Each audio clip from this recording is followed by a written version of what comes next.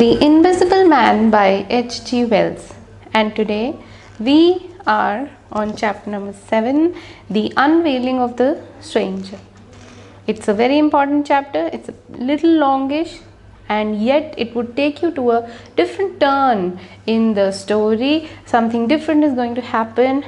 Chapter number 7, The Unveiling of the Stranger, and the character list of chapter 7 is Mrs. Hall, Jaffers, the village constable, and the stranger who will be today in this chapter revealed as the Invisible Man. For the first time, the author would be using these words for him. Up till now, he has just been the stranger and the visitor to the people of Iping.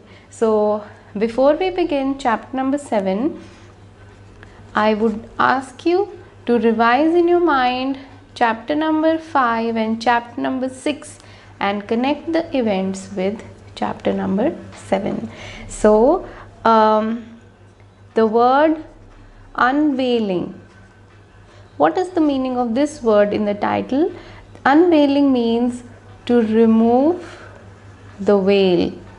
A veil is something which covers the face. So now the real face of this man is going to be visible to the people of Iping. What happens? In the last chapter, the stranger had gone into the parlor from the empty room, even though Mr. and Mrs. Hall had not seen him coming into the house at all. So that is a mystery to them, just like the mystery of the flying chair. In this chapter, the stranger who had entered the parlor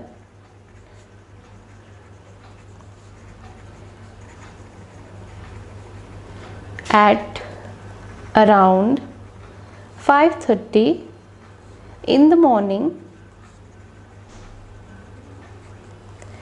and he has remained over there throughout the day. He comes out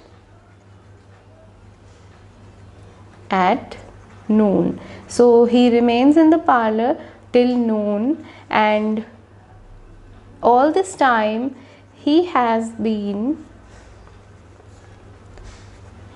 ringing the bell, and yet Mrs. Hall has neither served him any breakfast